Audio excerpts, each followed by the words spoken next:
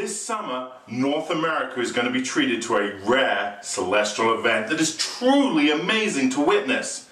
People in a 70-mile wide path from Oregon to South Carolina are going to be able to witness a total solar eclipse. The sun is going to disappear. The abrupt darkness is stunning and quite unlike anything you've ever seen.